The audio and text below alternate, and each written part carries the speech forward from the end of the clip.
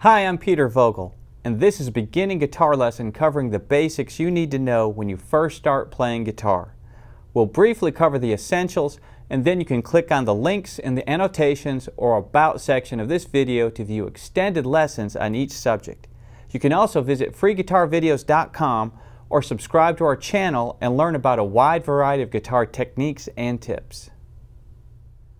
Some things you need to know to start.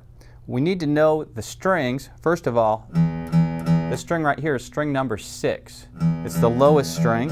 6, 5, 4, 3, 2, 1. The way to remember that the easiest is that this is the biggest string, it's the biggest number.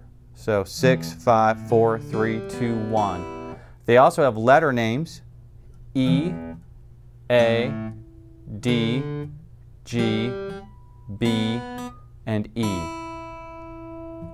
E, A, D, G, B, E. If we go backwards, you can remember it by every boy gets dinner after 8. Now, to start tuning your guitar, one of the things you'll need to know is how these tuning pegs work, or tuners work. As I turn this way, the pitch goes higher. As I bring it back down, the pitch goes lower. When you're doing this, you really want to listen to the pitch while you're turning.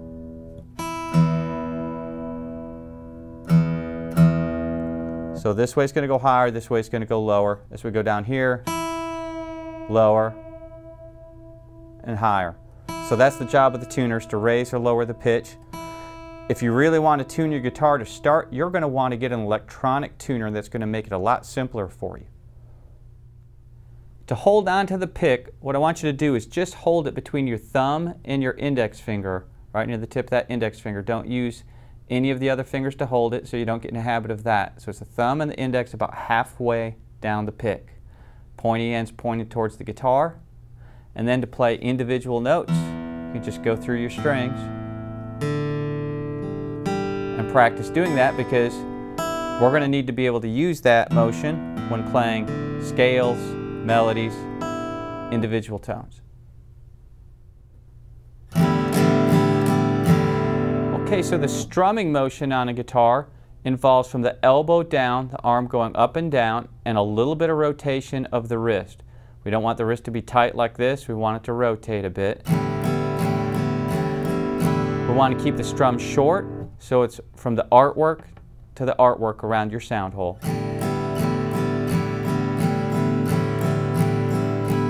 Think of brushing the strings, not colliding with the strings. The frets on the guitar are these metal bars going across the neck.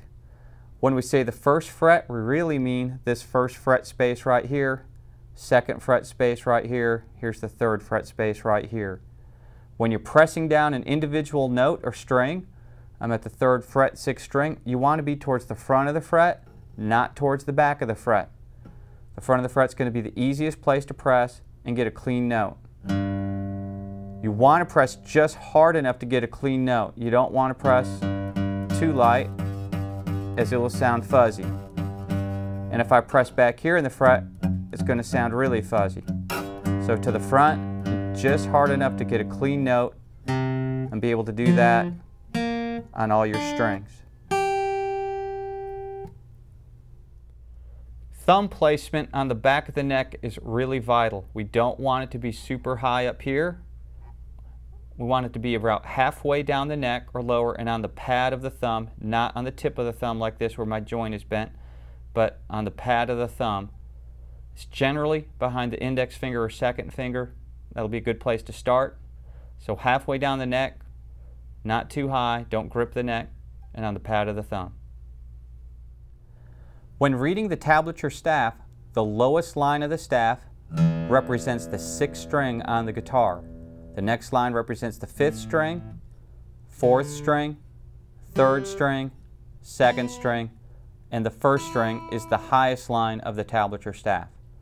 The numbers on those lines of the staff represent frets on the guitar.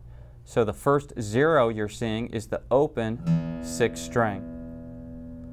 The 3 on the 6th string is the 3rd fret 6th string. The 0 on the 5th string is the open 5th string. The 2 is the 2nd fret 5th string. The 0 on the 4th string is the open 4th string. The 2 is the 2nd fret 4th string. The 0 on the 3rd string is the open 3rd string. Then the 2 is the 2nd fret. I think you see how this is going now. The 0 on the 2nd string is the open 2nd string. Then the 3 is the 3rd fret 2nd string.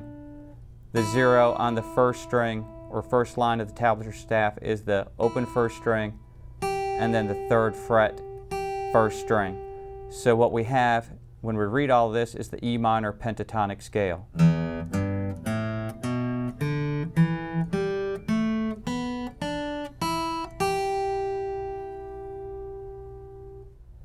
When looking at the chord diagram, the horizontal lines represent the frets on the guitar. So it's just like the neck. The vertical lines represent the strings. So on the far left is the 6th string, then the 5th, 4th, 3rd, 2nd, and when you get to the far right, it's the 1st string. So horizontal lines are frets, vertical lines are strings. The circles are representing where to put fingers on the guitar. So when looking at the E minor chord, the first finger, the number 1, is on the 5th string and it's in the 2nd fret. The second finger is on the 4th string and it's in the 2nd fret. So once I place those fingers and I strum all the strings, I have an E minor chord. As I mentioned before, this is just a brief look at how to play guitar. You can go to freeguitarvideos.com or subscribe to this channel and watch extended lessons on each of these topics. This should get you started on your way to learning how to play guitar. My name is Peter Vogel, and I will see you again soon.